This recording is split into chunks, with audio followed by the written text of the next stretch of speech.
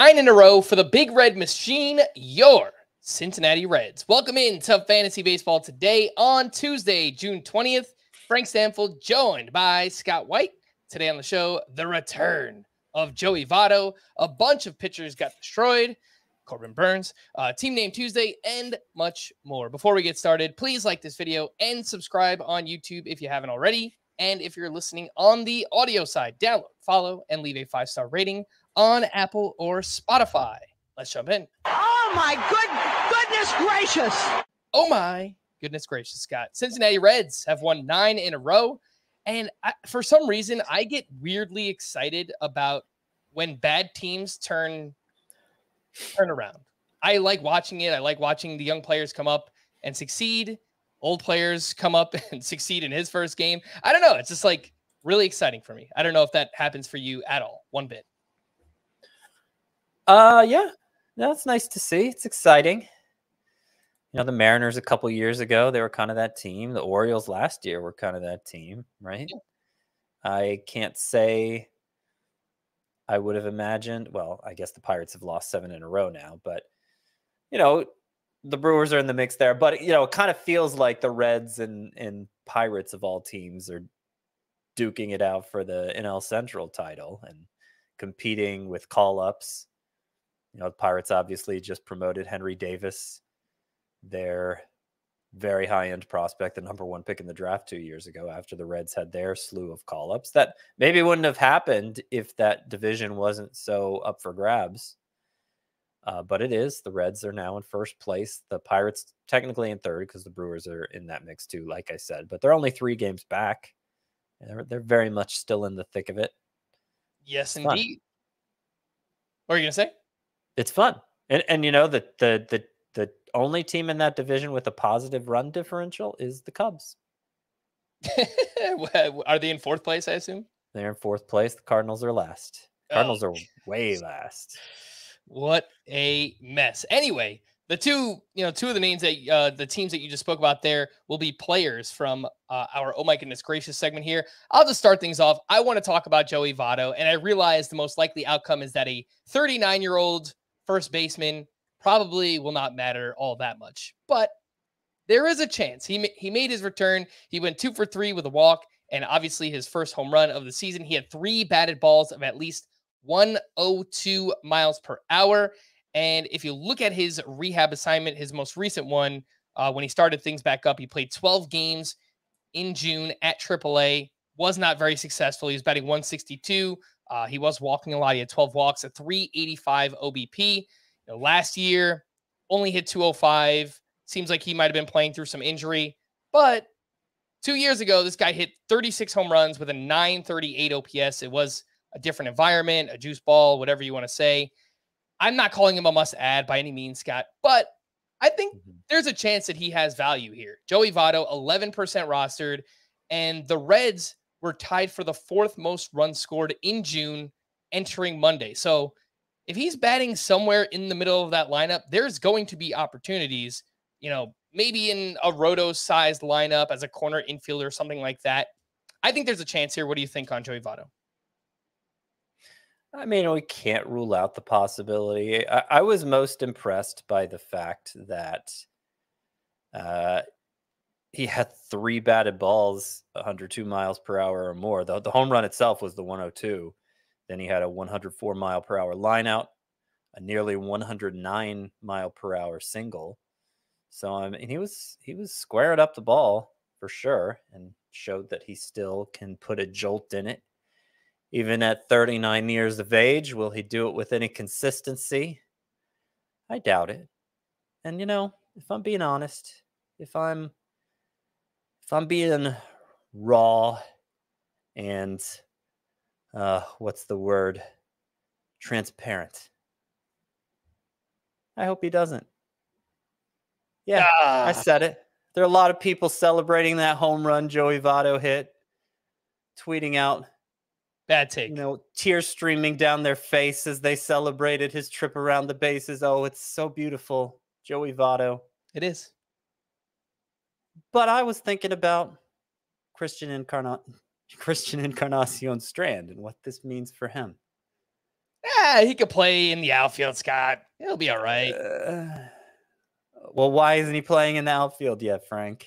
Because he just started there, I think, last week on Thursday? Why isn't he playing DH? I mean, Spencer Steer was in the lineup today in the outfield, so there's room for Encarnacion Strand right now. I understand there's room for him right now, but if Joey Votto proves to be integral to the lineup, that's one less opening. I don't know what's going on. I don't know why Encarnacion Strand isn't up yet. I do agree that if they really wanted him in the lineup, they could find a way, but this complicates it a little bit. I don't like complications. That's fair. I know coming into the season, the Reds said that they wanted to play Tyler Stevenson a bunch at DH to keep him from catching as many games as he has in the past. So I think that's part of the reason they kind of want to leave that spot open for him. And look, if we're being honest, Spencer Steer and Christian Encarnacion Strand in your outfield, it's probably going to hurt your defense for your pitching. Not that the pitching is great for the Cincinnati Reds anyway. But yeah, I'm sure that won't help things. So they're going to need to outslug teams. They might have a better chance of doing that with CES in the lineup. Scott, if you're looking for a corner infielder, obviously we just spoke about Joey Votto.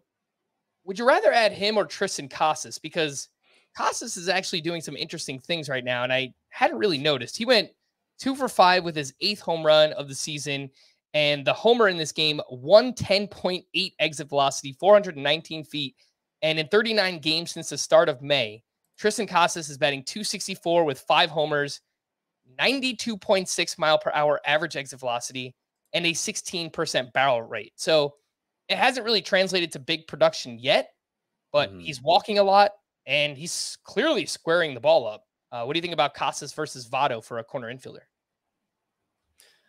I mean, I've been keeping an eye on Casas. I didn't know the exit velocity since the start of May was quite that high. The fact that he has just 5 home runs during that stretch, that 39 game stretch, I think is kind of overshadowed how hard he's hit the ball.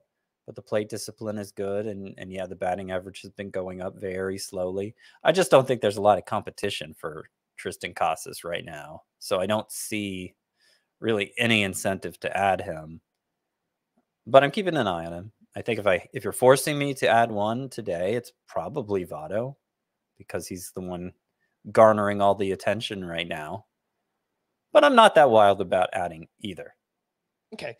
And I think in your standard size points league lineup, or even like a head-to-head categories type format, neither of these guys probably matter for you, but just names to pay attention to. And, if you do play in a deeper league and you need a corner infielder, again, Votto there and Tristan Casas.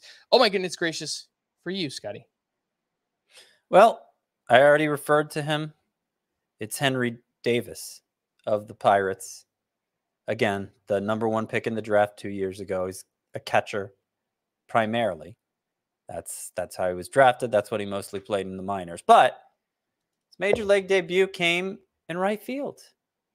And he looked pretty good. He got a double. It was a hard hit ball, which always gives it more credence.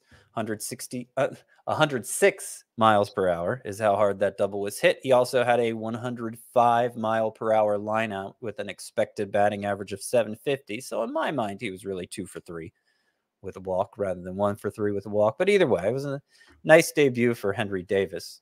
What really made me say, oh my goodness gracious, though, again, he started in right field.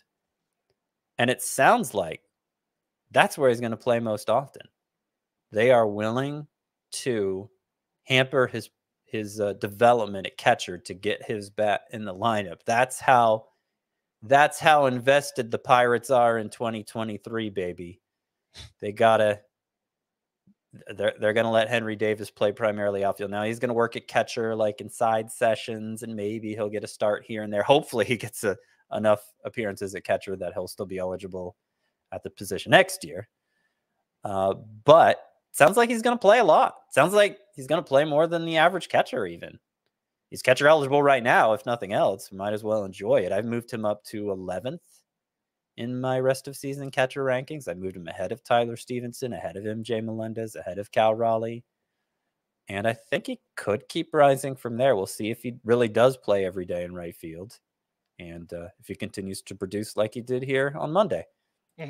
So I moved Davis up to 14th, not as aggressive yet, but if we see a couple of good games and the fact that he is going to play as much as he is, then I could see making a similar move, getting Henry Davis inside the top 12, maybe even top 10 at the catcher position. And yeah, my mind started thinking about, next year and dynasty leagues and having that catcher eligibility. And, that's what I think made us even more excited about his value, was that he was a catcher that can provide a positive impact offensively, right? It's, Right. there's only a finite amount of those. So, well, to me, that was what was pretty exciting about him, I guess, from a dynasty perspective.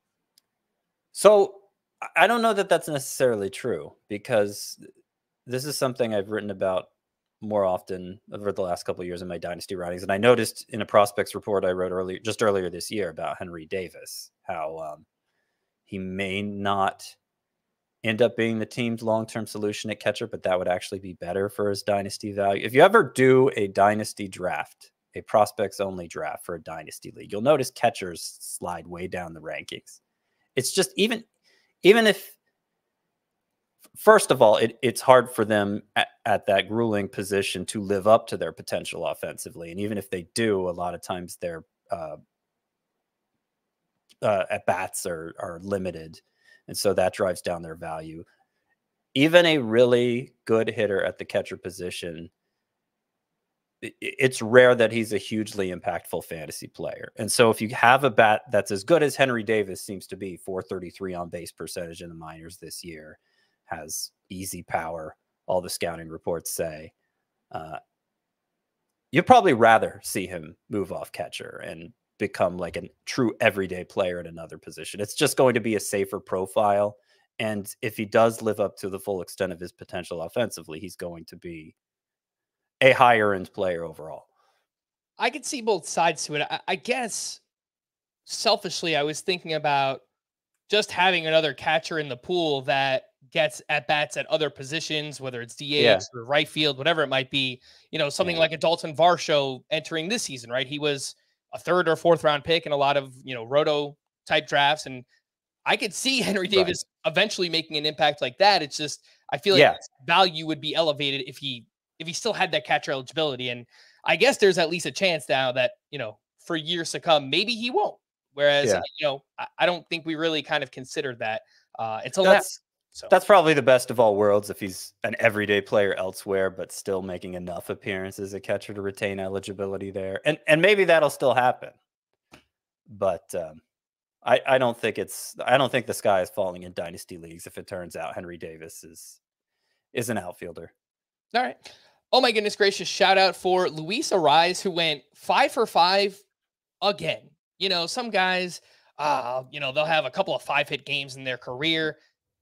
That was his 3rd 5-hit game of this month. I mean, what Luis Arraez is doing, from a batting average perspective, I know he doesn't provide much power or speed, really good in points leagues. But the batting average is back up to 400 on the season for Luis Arraez, and he's been awesome. Great, great trade. I guess for both parties. We'll talk about Pablo Lopez. He's been very up and down this season. But I think Luis Arraez has provided exactly what the Miami Marlins were looking for. A bunch of pitchers got destroyed here on Monday. Where do we start? I guess all the way up at the top. Corbin Burnes going up against that feisty Arizona Diamondbacks lineup allows 7 runs over 5 innings pitched. 6 of those coming in the first inning. They just jumped on him and it kind of snowballed from there. Did not have the cutter working in this one where, if Corbin Burnes doesn't have his best pitch, like most pitchers, probably not going to work out very well. Gave up a lot of hard contact on that cutter in this start. And it is his first time allowing more than 3 earned runs since May 22nd. So he's been pretty consistent recently. But, Scott, it's just kind of another blemish on a season where, kind of like Sandy Alcantara, we were talking about him yesterday. It's June 20th, and Corbin Burnes has an ERA near 4. It's just obviously not what you drafted him for. I don't know what, do you have any latest thoughts here on Corbin Burnes following another disappointing start? Well, as you said, it was the first disappointing start in a while. He was on a really nice trend before then, a really nice trend with the velocity on the cutter ticking up. And it was basically back to where it was last year. It was 94.9 is what he averaged on the cutter in this one. versus 95 last year. Granted, it wasn't playing very well for him in this start, as you pointed out, but I think the overall trend is encouraging. And I was actually prior to the podcast writing an article about bounce backs and just, players who've struggled most of the season and appear to have come around recently, and how much I'm buying into it, basically. And Corbin Burns was among them. I decided to take him off after seeing the way the start was going, because Good it's choice. harder to make the case he's bouncing back. But no, legitimately, I do think he is trending the right way. And I moved him back into my top 5 at starting pitcher rest of season. And though I removed him from the article based on this start, just because it's more than I want to have to explain, here on the podcast, I will explain that I do think he is fine. Okay. 2 other pitchers that got hit hard on Monday that I'm not really worried about. Jose Barrios gave up 5 runs over 4 innings pitched. He still had 12 swinging strikes on 100 pitches. Not like he gave up a ton of hard contact in this one. And it was Barrios' first start allowing more than 3 earned runs since May 1st. So has been very consistent over the past month and a half. And Hunter Brown was the other one. He's actually been a little bit more inconsistent. The overall season has been very impressive. To do what Hunter Brown has done as a rookie, I get it. But this is now the 5th time that he's allowed 4 or more earned runs in a start this season. Hunter Brown gives up 6 runs over 5 2/3 up against the New York Mets. He does give up a good amount of hard contact here. Anything to see, Scott? Any, I guess, concern over Jose Barrios or Hunter Brown in these outings? No, as you pointed out, I mean, Barrios had been very reliable. His previous 12 starts, he had a 2.27 ERA. That's basically the whole season. Just his first 2 starts of the season were bad, and then he had 12 starts where he put together a 2.27 ERA. So it's a rare misstep for him, and one where the whiff rate was still fine, 12%. Still 87.2 was the average exit velocity. That's fine. Don't see anything to worry about here for Jose Barrios. Brown has been inconsistent, and I don't really know what to chalk that up to, other than just growing pains, rookie year, all of that. His last start, he threw 7 shutout innings. So that just goes to show you how up and down it's been. But he's an elite ground ball generator, which is not something I think we've talked about much. His ground ball rate is 56.3%, or at least it was coming into this start. That I imagine would put him in the top 5 in all of baseball. And for being such an extreme ground ball guy, he gets a lot of strikeouts, nearly 10 per 9. That's a good combination. That's that Framber Valdez combination. I mean, even a better strikeout. Not as good of a ground ball rate as Framber Valdez, I guess, but an even better strikeout rate. Logan Webb's kind of in that category too. Brian Bayo looks like he might be entering that category too. That's why I'm so excited about him. And Hunter Brown's in it as well. So overall, I like the profile, and I think you just got to accept a few misses along the way. That 56.5% ground ball rate ranks 6th among qualified starting pitchers this season for Hunter Brown. Close enough. I was just letting you know, Scott. It wasn't like, me correcting you. It was just, yeah, he's 6th. The one thing, if I'm just picking nits here with him, that I've noticed is he does walk a decent amount of batters, 3.1 walks per 9, and he does give up a lot of hard contact, 90 mile per hour average exit velocity on the season. So, in certain starts where he's not missing as many bats, maybe those are the ones that can get away from him a little bit. But again, he's been really, really good for most of the season. 2 other names that got hit hard, but I don't really think it matters much because I just don't know that they are going to provide much fantasy value moving forward. Josiah Gray, 6 earned runs allowed over 5 innings pitched up against the Cardinals. And on the other side, Jack Flaherty, 6 1/3, 10 hits, 6 earned runs. We've talked about both of these pitchers quite a bit, Scott. It's a lot of inconsistency. We're expecting regression to come for Josiah Gray. So I don't know that there's much to see here with either one. Well, it hadn't come yet for Josiah Gray, for what it's worth. And he was a 2-start pitcher this week, so I'm sure a lot of people started him. I had him as one of the sleeper pitchers for this week, acknowledging that the other shoe is going to drop at some point. So I covered my bases there. But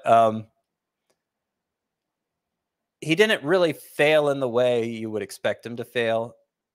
He only issued 1 walk, right? Or 0 walks. can't find the numbers here. One walk in this one. Yeah. One walk in 5 innings, and walks have been an issue for him. And though he gave up a bunch of hits, 84.7 was the average exit velocity, so it wasn't getting hit hard.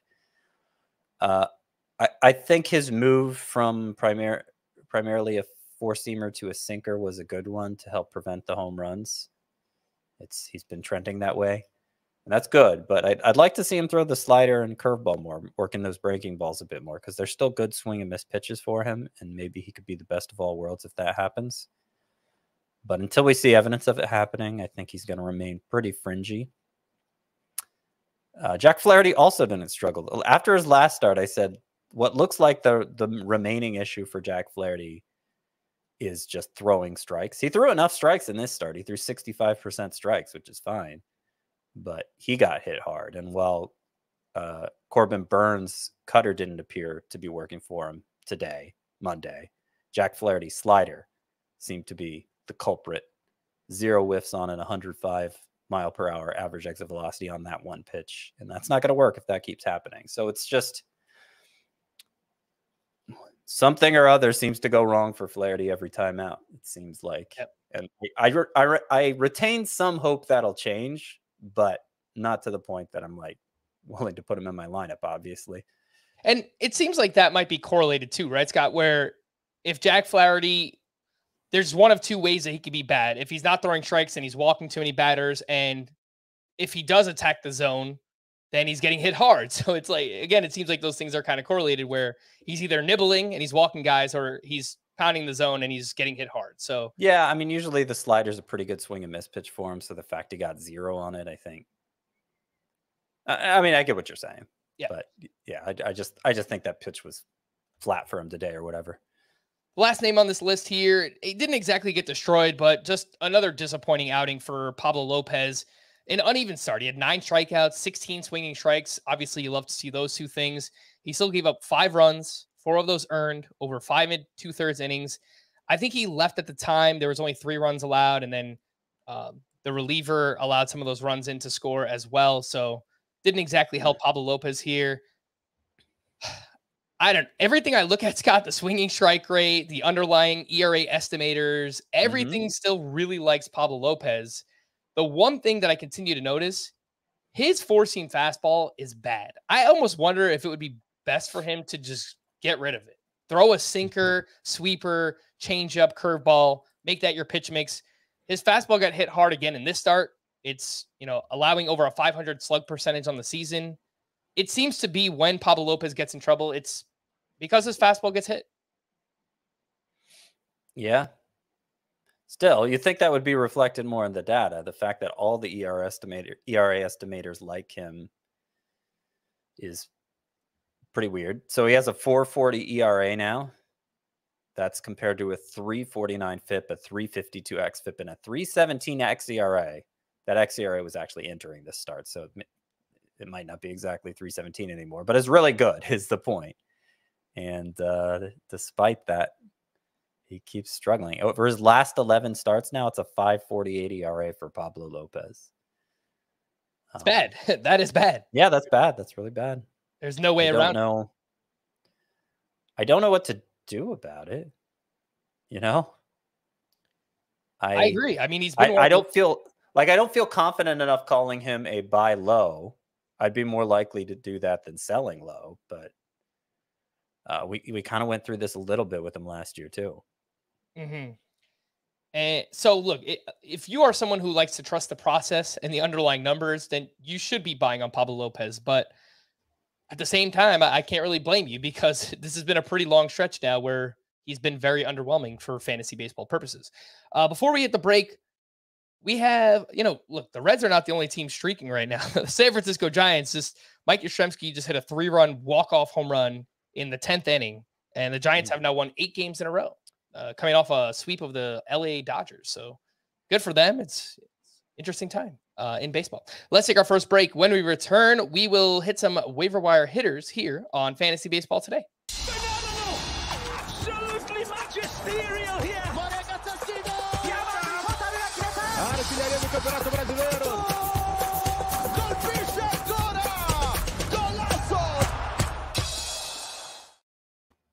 welcome back. And a quick reminder to sign up for our Fantasy Baseball Today newsletter if you haven't already. cbssports.com/newsletters.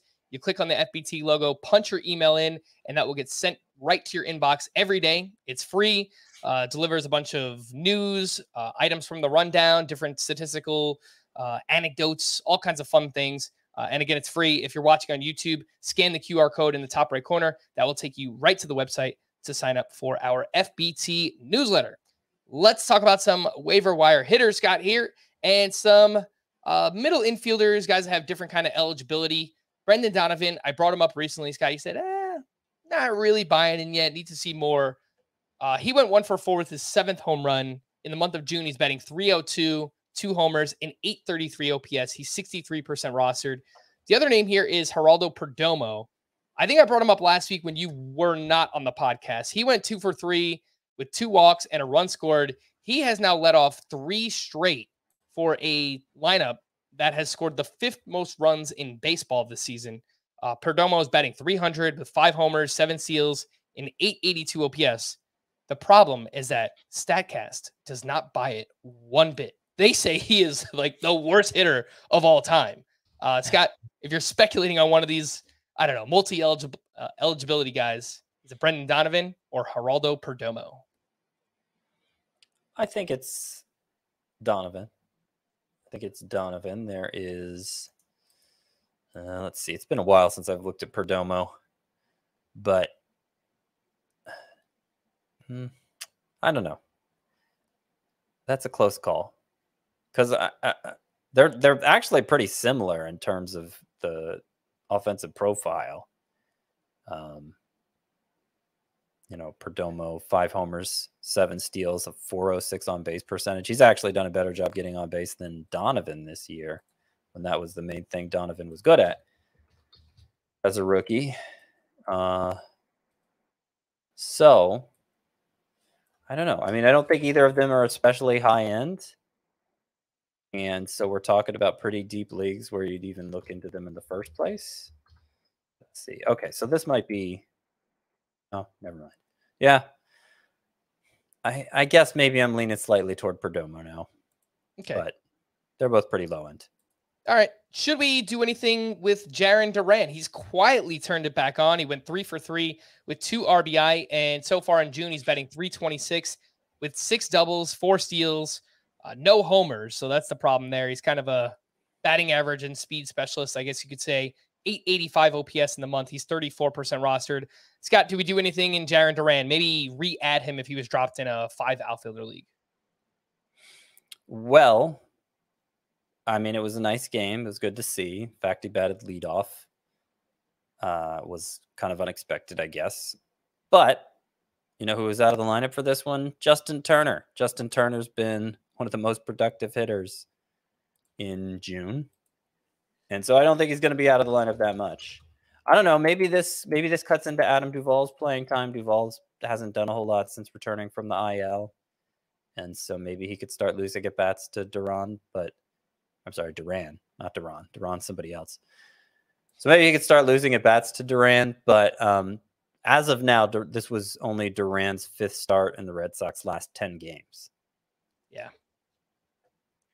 Yeah, so it does kind of limit what Jarren Duran could do there. All right, so we'll pay attention, see if it goes anywhere. If there's an injury, maybe Duran could step in and make more of the opportunity. But for now, it seems like might be a part-time player moving forward.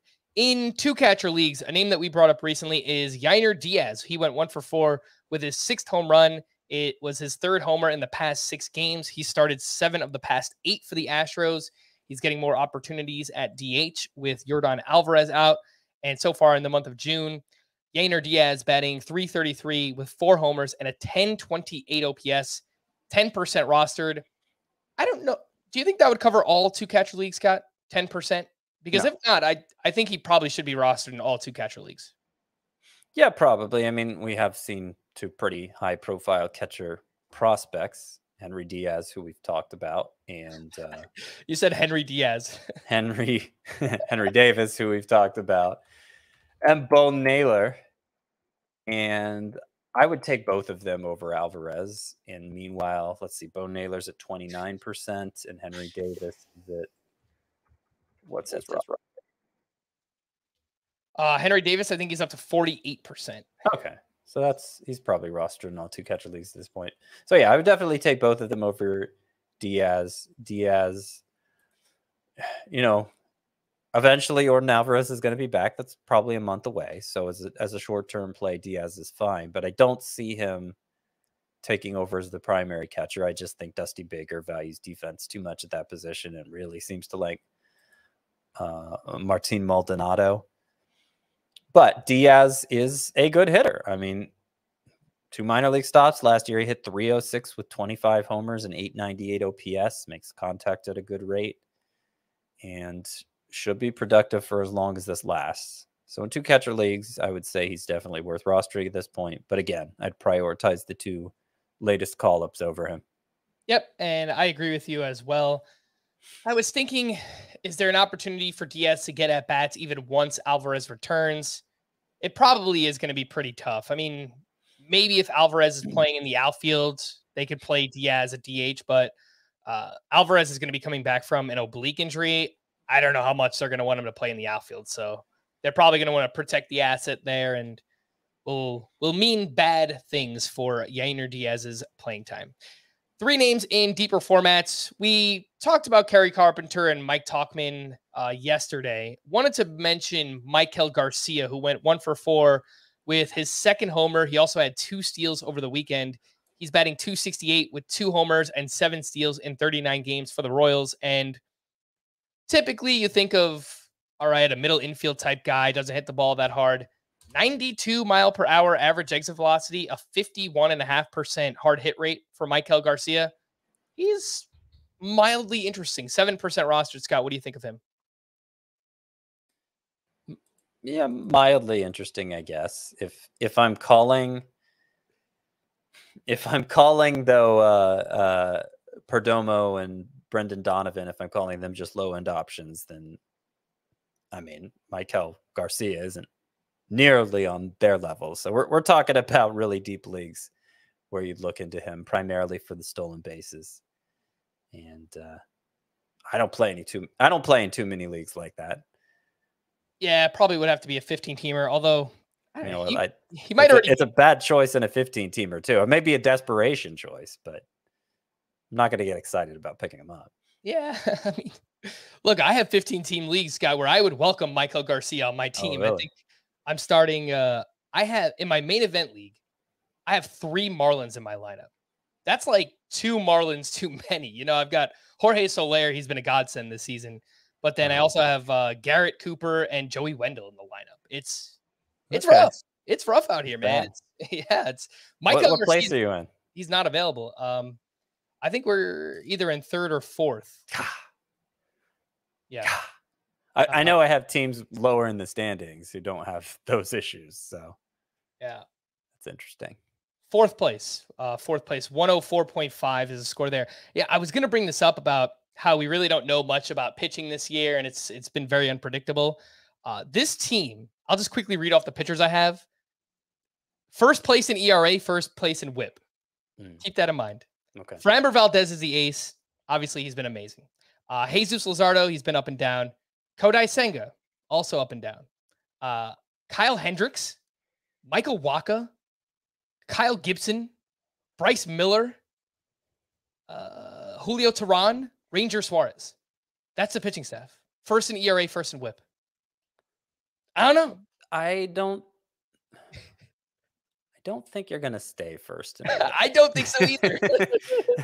That's why I need the hitting. Those first 2 pitchers you named, it's like, how are you 1st in WHIP? And then, okay, you have these kind of out of nowhere successes who happen to have like crazy low WHIPs right now, but you can't imagine that would last. Like even Bryce Miller, what's his WHIP? Bryce Miller's WHIP has got to be below like 0.9, right? I think it's 0.88. Yeah, that's probably not going to last. Just like law of averages. I know he doesn't walk anybody, but still, like he's got to give up more hits at some point to bring that WHIP up higher, considering he doesn't miss many bats. I oversold it a little bit. Second in ERA and third in WHIP, but the point remains. It's a 15-team league, and that pitching staff is top 3 in ERA and WHIP. It just doesn't seem like it would make sense, but this is like the bizarro pitching year in fantasy baseball. So there you go. Let's hit some news and notes. Yordan Alvarez went through some stretching pregame Monday. It's not much, but it's the first bit of physical activity since he went down with a strained right oblique. Hunter Green was placed on the IL with right hip discomfort that he's been battling for a few weeks now. And it's unfortunate because obviously he's probably your SP3 or SP4 and gets a ton of strikeouts. So not ideal. Jazz Chisholm is expected to begin a rehab assignment this week. He's been out since mid-May with turf toe in his right foot or on his right foot. Is turf toe on your foot or in your foot? I think it's in your foot. It's not like a fungus. Yeah. I don't know. That's a weird one. Let us know. Tim Anderson has missed 2 straight with right shoulder soreness. However, reports are good, and the hope is that he will avoid the IL. Alejandro Kirk, unfortunately, could not avoid the IL. He was placed on it with a left hand injury, which means Danny Jansen should see most of the reps at catcher moving forward. Francisco Alvarez was removed from Monday's game against the Astros after fouling a ball off his right hand, but initial x-rays came back negative, thankfully. The White Sox are hopeful Liam Hendricks can resume a throwing program within the next week or so. He's been given a cortisone shot and a PRP injection as he works his way back from right elbow inflammation. Alek Manoah is slated to throw another simulated game on Wednesday, assuming all goes well. The next time he faces hitters could be in a game setting at one of the Blue Jays minor league affiliates. Lance Lynn was placed on the bereavement list and will miss anywhere between 3 and 7 days. So there is a chance that he doesn't make his next start, which is supposed to be this weekend against the Red Sox, but we shall see.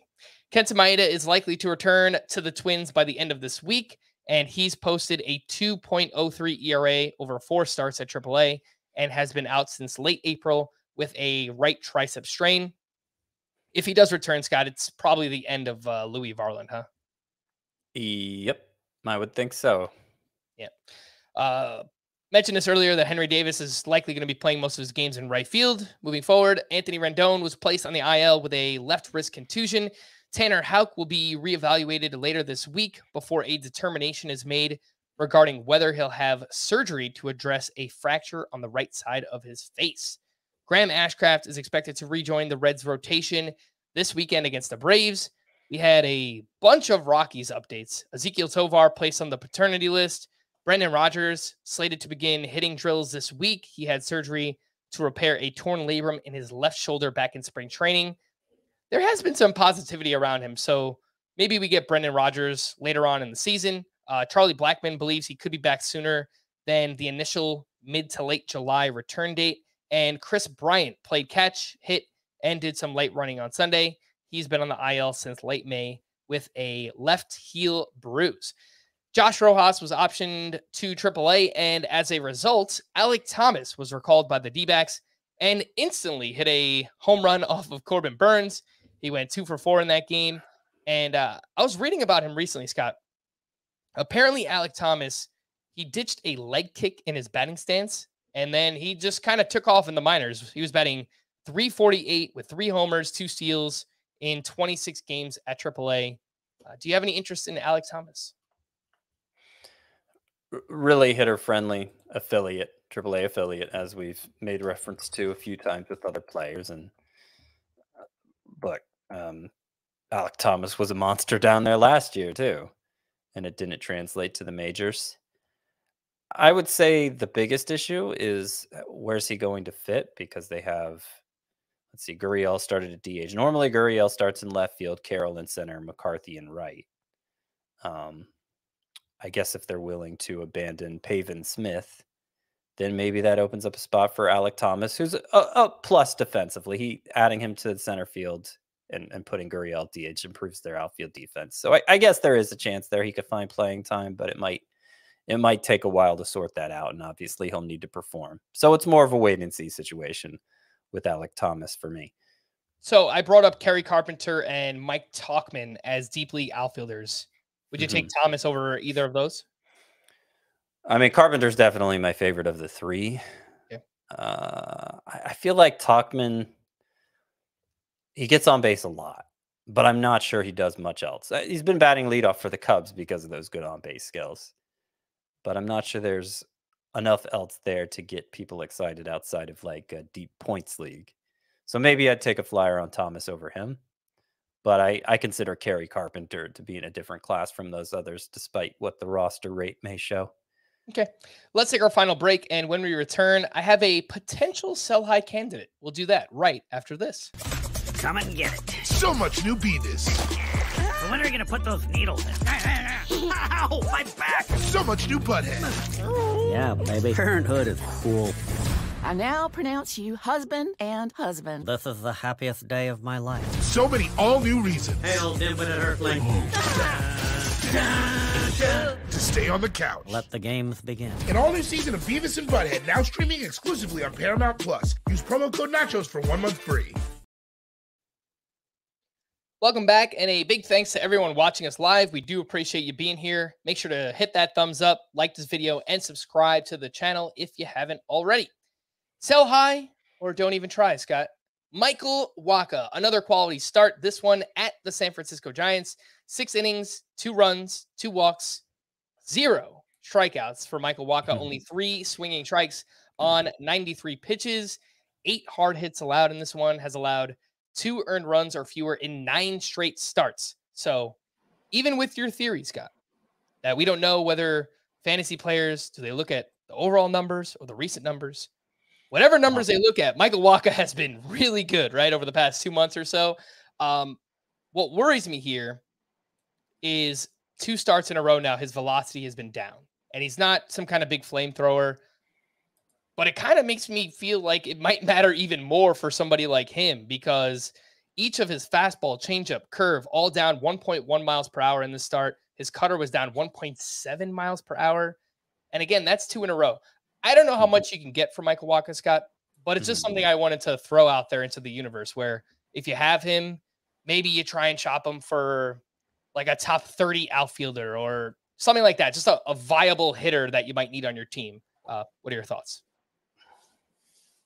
Yeah, I mean, obviously it depends on what your pitching staff looks like. The reason why I think you might be able to get a nice return for Wacha is because, I mean, you referred to it earlier, just kind of the randomness at starting pitcher this year and the unpredictability. Well, at the moment, Wacha looks very predictable. He's allowed 2 earned runs or fewer, and usually it's much, much fewer over his past 8 starts.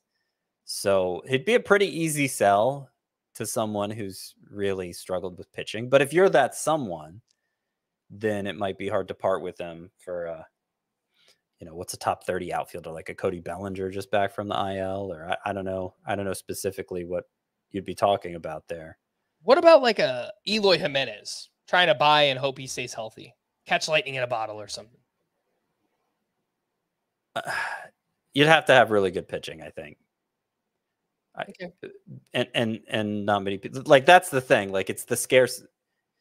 It feels like the scarcest asset that you're shopping here. So I feel like if you're going to sell Wacha, and it doesn't seem like he can sustain this. I know he had like a 3.20 something ERA last year, which makes me a little hesitant to say, oh, he's just going to implode. But it doesn't seem like he can sustain this. But I think you might be able to do better than that. That's what I'd be aiming for if I shopped him. And, go look for the team that is the most desperate for pitching. That's still in it. That's not the last place team, because they may have already tuned out by now. But the one most desperate for pitching that's still in the race, and see what you can get. Okay. Make an offer that seems like just a little bit too far, and see if they take it. Okay. And work back from there. Thinking about like Dansby Swanson or Carlos Correa, but you probably want someone even better than that, huh, Scotty? Yeah. Yeah, I would say, I would try for even better than that. I mean, and obviously you can take your own needs into consideration. Not everybody needs a shortstop, and so why would you even look for them? But yeah, I think you can do better than that. because, I mean, the whole idea behind sell high is that people should be eager to acquire this guy. And I think maybe we are at a point now with Wacha where they are, especially given the pitching market right now. So your offer should reflect that. And there will be regression. I mean, I don't think I'm, breaking news here, but he's got a 2.90 ERA after the start. And Michael Wacha has a 378 FIP, a 457 xFIP. So he has had some home run luck this season. BABIP is a little bit low. Strand rate is high. So I think some of those things will normalize as the season continues on here. And again, don't just sell for the sake of it. But if you could turn Michael Wacha into a good asset, something I would look into doing. What is going on with these hitters this season? We'll start off with 2 New York Mets. Francisco Lindor went 2 for 5 with his 14th home run. The problem is that he's batting .216. The counting stats are there, Scott. 7 steals, maybe a little bit underwhelming for Francisco Lindor. But, the power has been okay. But .216 batting average is a killer. The other one here is Starling Marte, who I know you had as a bust coming into the season. And, the batting average has been all right. It's been middling. It's giving you a lot of steals. But he's the opposite of Lindor. His counting stats are terrible. I think he's only got 3 home runs on the season too. So yeah, it's been a disappointing go here for Marte and Lindor's batting average. What's going on? You think it gets better for these two? Had Lindor as a bust last year, I think, but maybe it was a year early on that. No, I mean, I think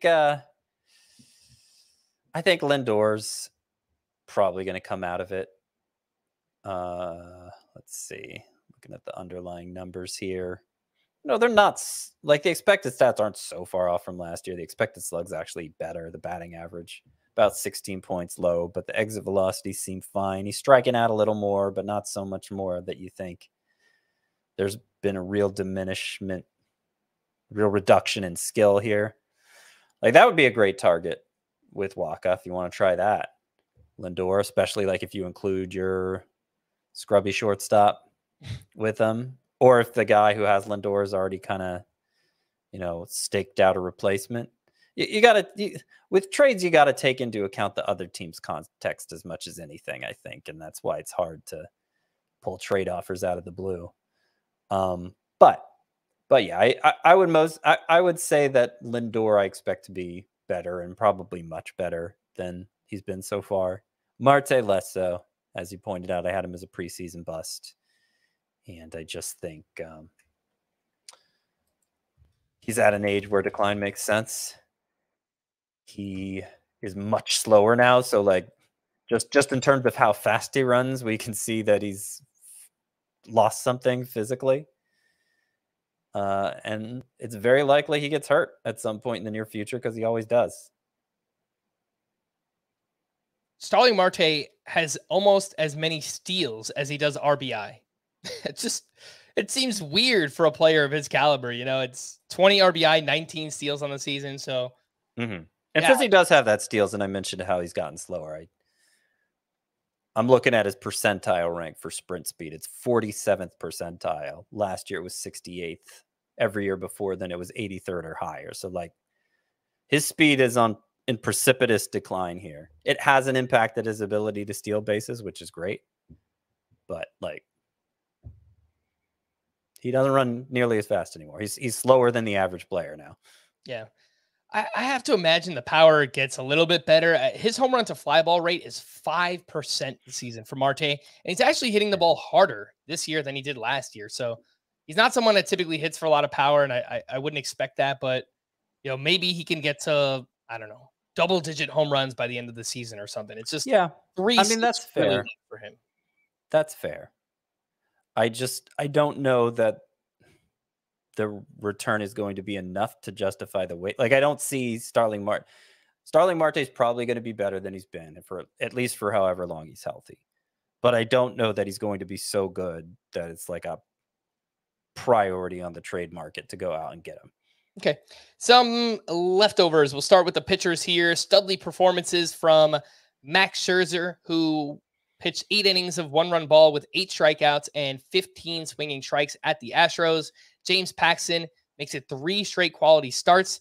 16 plus swinging strikes in each of his past 4 outings. He just looks like stud James Paxton once again. Please stay healthy. Wow. Like for as long as possible.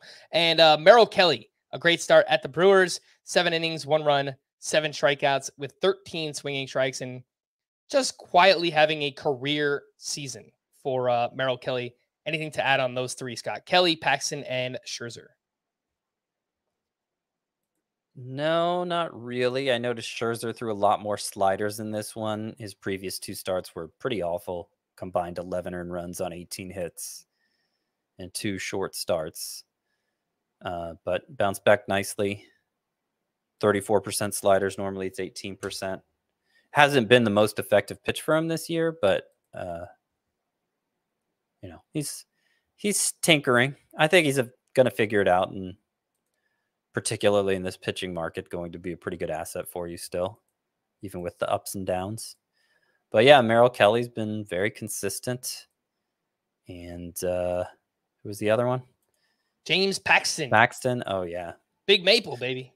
Yeah, I mean, I've been on the Paxton bandwagon basically since his first start back, and the ride hasn't slowed down yet. I think we're just gonna take it all the way. The only thing I noticed with Paxton that I wanted to mention was that his fastball velocity was down 0.8 miles per hour. So let's see where it goes from here. But for the most part, that fastball velocity has remained all season long. I mean, there's probably a justification to sell high with him too, just given the injury history and particularly at his age, the likelihood of something coming up. I'm not nearly as motivated to do that as with Wacha. But, if you're stacked with pitching and you can find someone who isn't, then maybe you could really get a huge return for Paxton. It's something to think about. But for the most part, I'm just going to ride this out. Yeah, I think that's fair. I guess in my mind, and I don't know why it would work this way, but I just can't imagine getting a lot for Paxton. I just feel like anyone who plays fantasy, they know that he's been so injured over the past couple of years. But at the same time, Michael Wacha, doesn't have an extensive track record. He was good last year, but, Well, yeah. I mean, the average fantasy player probably sees things differently than you or me or people who listen to this podcast. I don't think the average fantasy player listens to this podcast. I think the average fantasy player just logs in and messes around and doesn't really do that much research. Maybe I'm wrong, but that's my impression of the average fantasy player. Is a much lower level of competition than we're used to.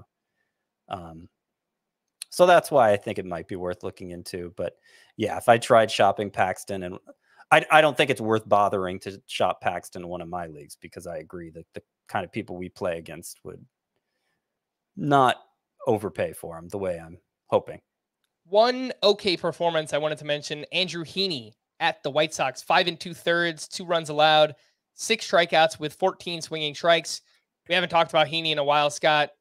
There hasn't really been much reason to. I mean, he's kind of middling. Over a strikeout per inning is impressive, but the ERA and the WHIP haven't been great, and the walks and home runs are an issue for him as well. So I think he's more of a streamer at this point than anything.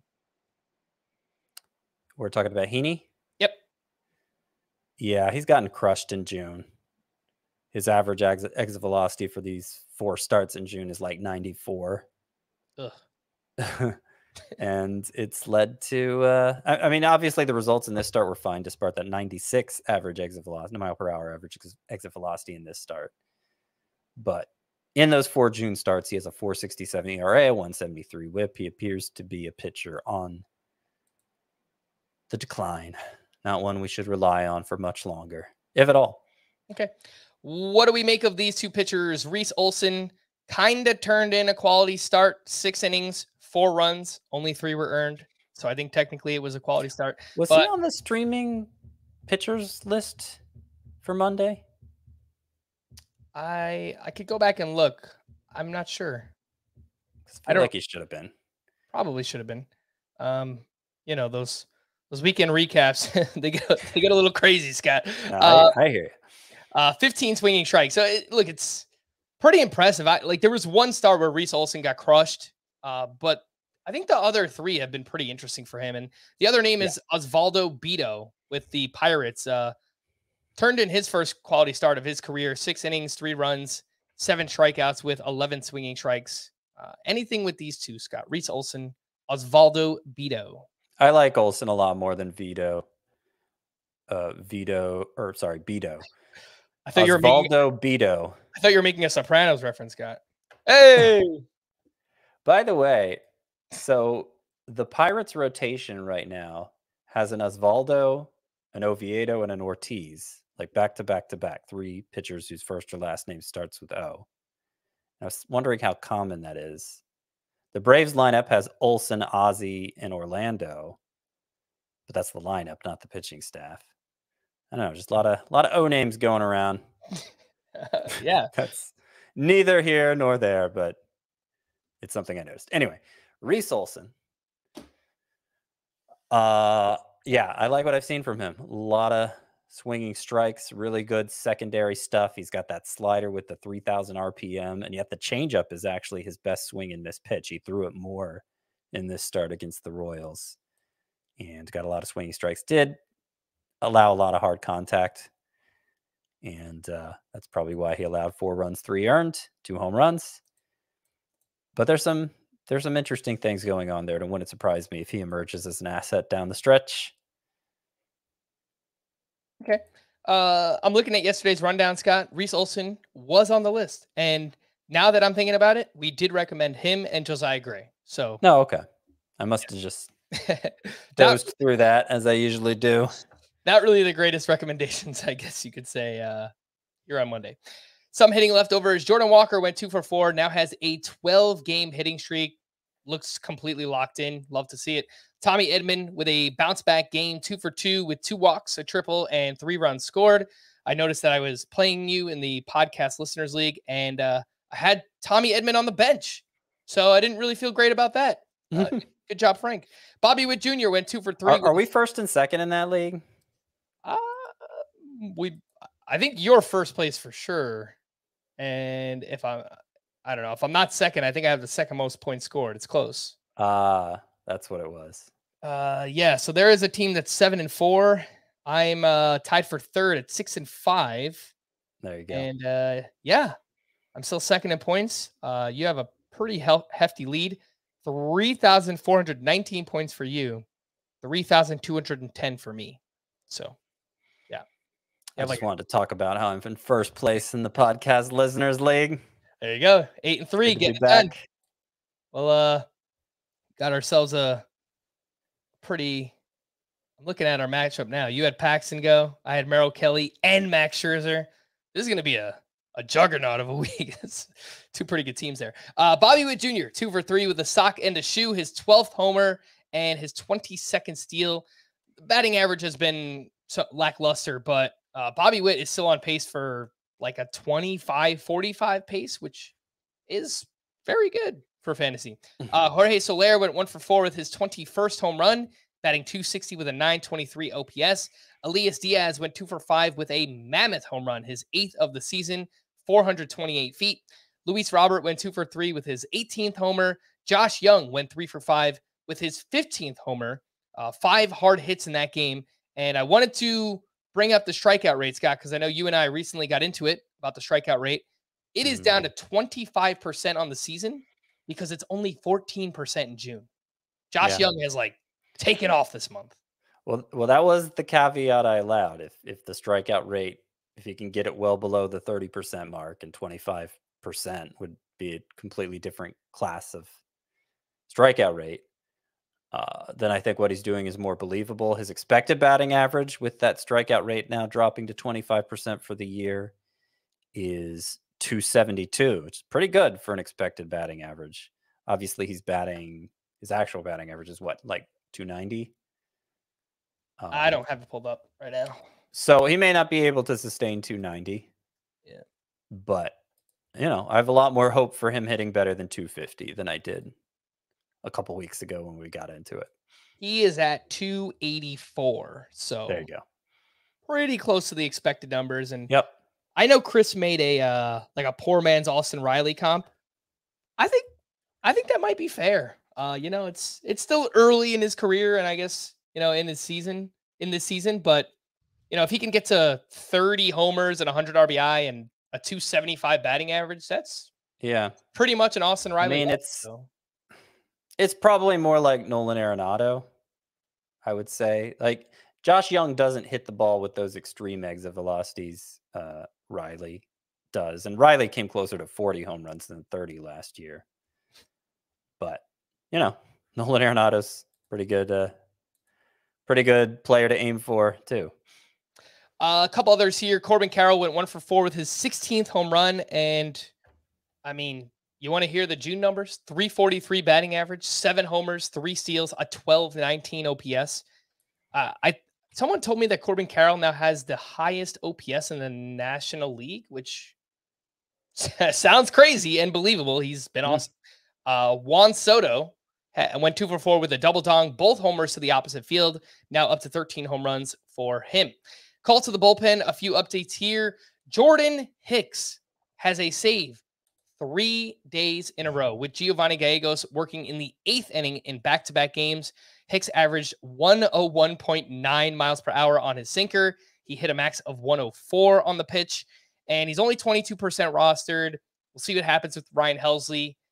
I can't say this for sure, Scott, but I'm getting a sense here. I have a feeling, intuition, that Jordan Hicks is going to take this job and run with it for the rest of the season.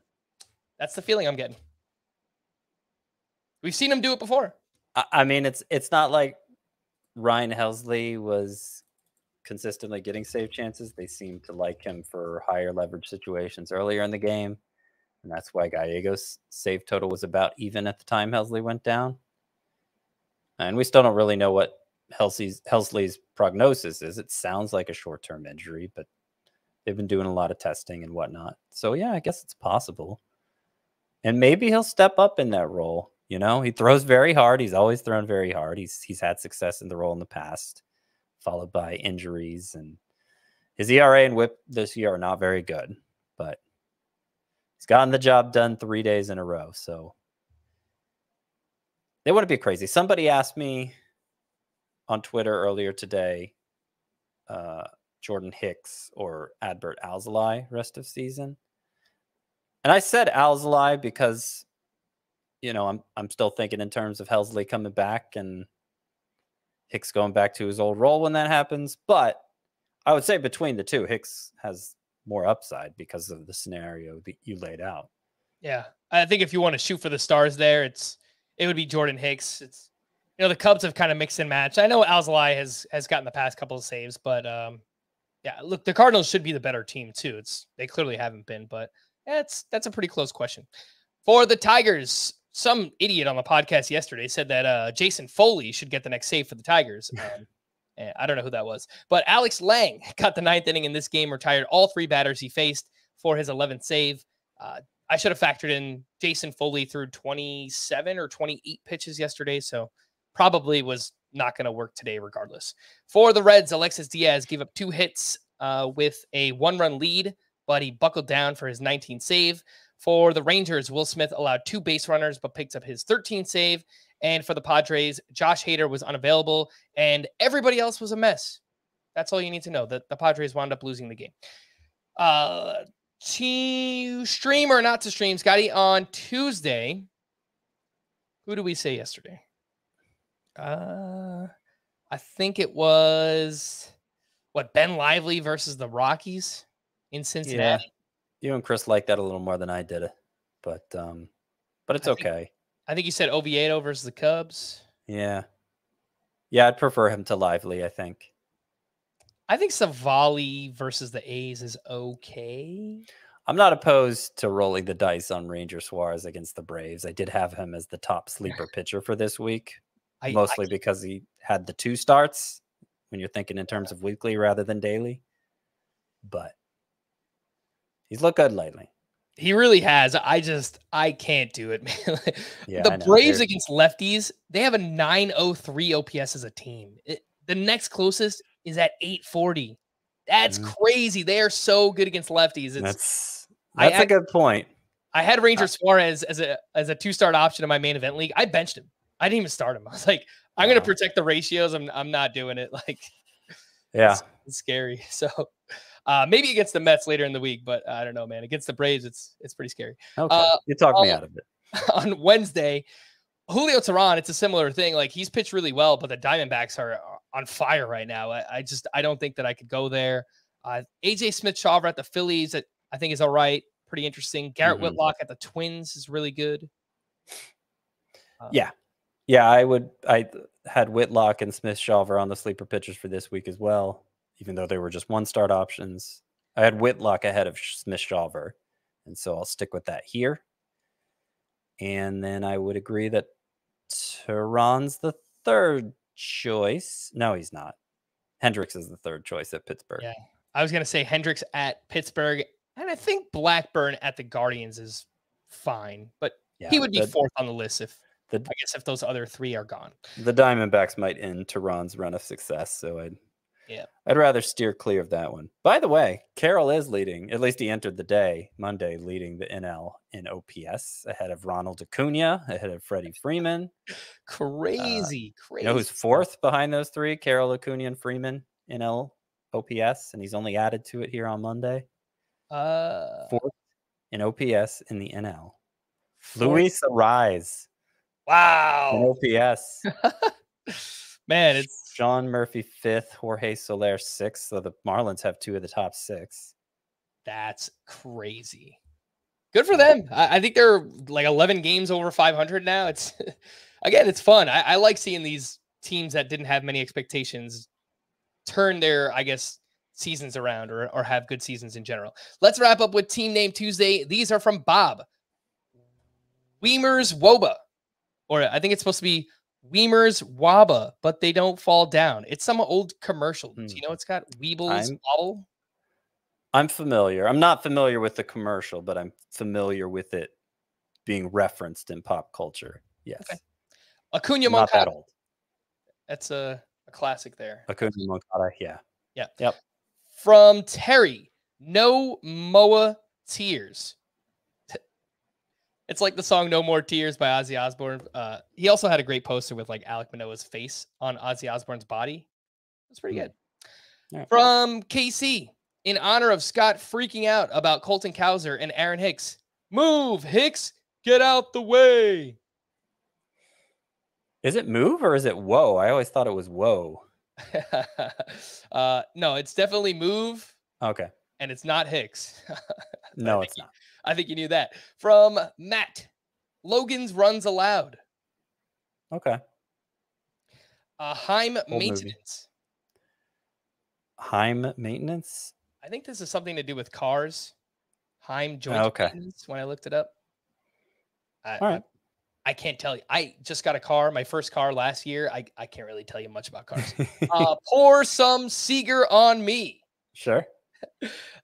Geo sells Urshela's by the seashore. All right. That's pretty good. And this is, I guess, some kind of coincidence, but Matt also had the same one. Move, Hicks, get out the way, specifically for you, Scott. So there you go. Okay.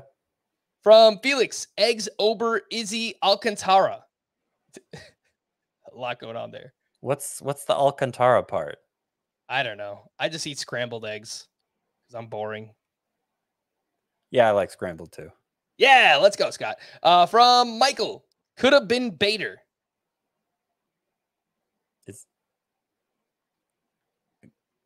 Is that like just could have been better? I think that's it. Yeah. Okay. From Russ, I'll be's there for you. Oof. Yep. No, that's fine. Your rendition was all right, Scott, well, you could sing. No. You want to sing the next one? It's a little hard because they're harmonizing so much. You know, it's hard to like kind of pick out the melody from those. Yeah. So I sympathize. Somebody's got to do it. Don't go chafing waterfalls. From the machine at the Copacabana. That works. It's pretty good. From Ben, who I believe he said he's been a fan since 2009. That's I was back in high school, so longtime fan. Once upon a midnight Drury. I like that. That works. From David, Guacamole. Sure. And Darth Bader. All right. Yep. From Neil, Iquan from a land down younger. You had to sing it for me to get it. That's good. Galloway Gurriel. Ed Sheeran. I don't know. I don't know anything about it. Okay. Probably need Chris here for that one. This is good. Cause I'm just in teenage dirtbag Bybee. Okay. When we were young. That's Young with the J, yeah. Yeah. Why can't we be Freds? Why are you sticking Fred in there? I don't know. How many Freds do we have in baseball nowadays? I don't know. Maybe as Freddie Freeman. I don't know. Yeah. Chevrolet Caminero Cruz Silverado. All right. Nestor That sounds B. like that. That seems like a teeth. That seems like a Heath team name construct. Yeah. Chevrolet Caminero Cruz Silverado. There's a lot going on there. Nestor B. Pearson. Don't get that one. I didn't know what it was, and I tried to research. Some of these require so much research, and it takes a lot of my time, actually. Last one here. Why bay the cowser when you get the milk for Freeman? Okay. That's a funny use of the expression, even if it's cramming way too many names into it.